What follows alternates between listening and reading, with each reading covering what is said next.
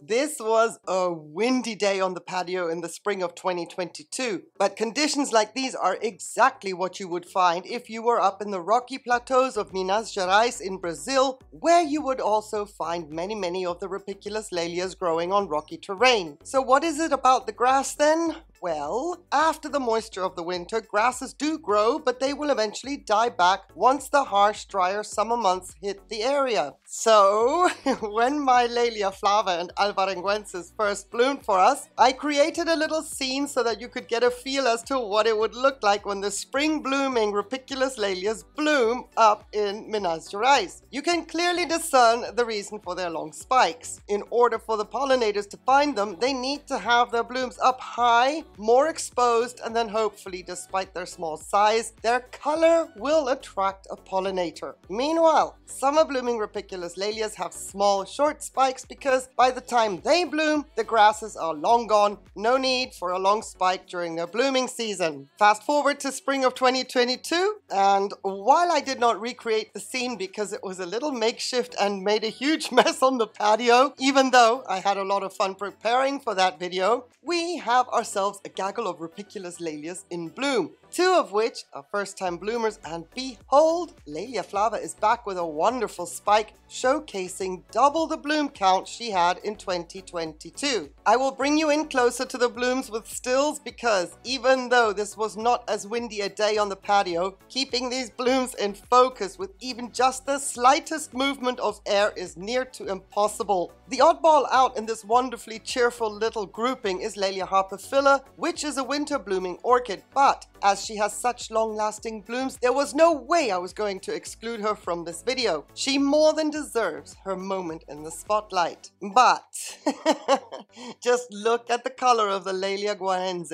I have to say that I feel a little guilty for suddenly being more enchanted by the striking orange contrast of the guaense to what I thought was a striking orange of the harpophylla. But wow, the additional detail of the bloom, the stripes, then the different flares of orange. It is an insane combination of that part of the color wheel. As I do not know the longevity of these blooms, I was not going to wait for all the buds to open because I was eager to show you the colors on the patio that this grouping of Laelias are currently showing. In the past, I have featured a lot of white and creamy white Rupicolous Laelias that it would appear they all look the same. So the question, what is the attraction, could be a valid one. Hopefully, this visual answers that question. I am so happy they're doing well. While I could be disappointed that my soft pink alvarenguensis is not in bloom for us at this point in time, again, that would be the second year she's not blooming when she should, well, as long as she's doing well, and she is, eventually we will see her again, fingers crossed.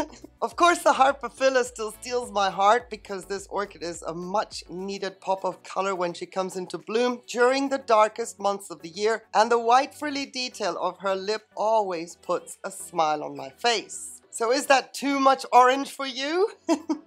Before we have a look at another first-time bloomer a little closer, I would appreciate it very much if you would give this video a thumbs up and subscribe to the channel if you're not subscribed. The support goes a long way, and thank you so much in advance. So before we see more orange and a lot more blooms of the Laelia Kautzkiana, let's check out another first-time bloomer, which is the mantiqueirae. This spike was supposed to feature 4 blooms, so it's not as if it is going into all that trouble of growing such a long spike to just produce 2 blooms. I had one bud blast and unfortunately lost another bud which had not blasted. It was just gone the same day as I saw that one had blasted. When the first bloom opened, I was charmed by the pink color and thought she looked remarkably similar to the crispilabia, who was a first-time bloomer earlier in the season. If it wasn't for the super long spike and other features of the structures of the orchid, I would have thought I had doubles. But a couple of days later, her colors just deepened into this rich pink. Isn't she a cutie? I do have some spotting on some blooms on a regular basis, and I have not figured out why they do that, what happens to cause some of these little imperfections. Still, it does not take away from how wonderful they are.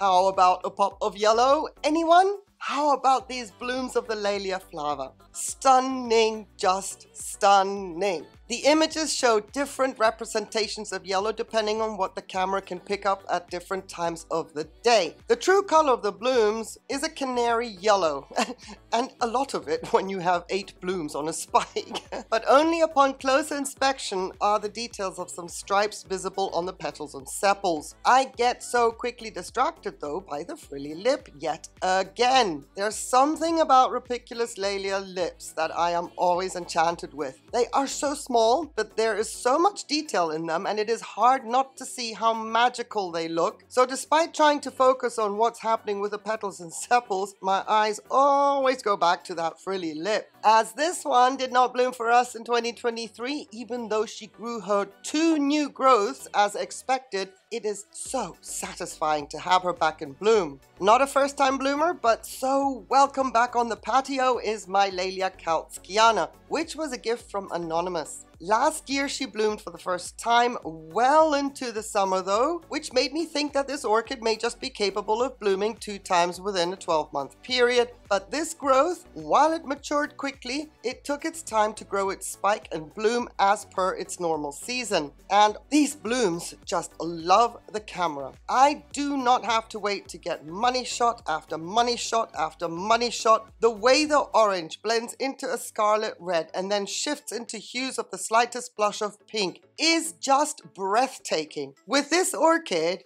I think I'm going to need a separate hard drive for the amount of footage I have just from this orchid. Every time I look at the blooms, I think I have to capture this. I don't have it looking like this in any images, but it turns out that I have a shot that actually did already capture whatever caught my eye on another day. It just so happens that this orchid has been in front of the camera so often, so many times, that I actually did already capture whatever caught my eye on another day. It's incredibly beautiful. While none of these orchids are fragrant, I cannot get enough of them and eventually hope to be able to collect every single species and primary hybrid that I can find. But I'm going to leave you with a teaser for what could possibly happen on the patio at a later stage, and that is my Laelia crispata, as per the label. She has a growth forming a sheath for the first time. It may stay blind, but this is a first, and I am eager to see this orchid bloom because there is a possible naming situation between the flava being a crispata or vice versa. And while the structures of the orchid are marginally different, I need to see the blooms, and then I think I know what is going on and would love to explain that in a future video, of course.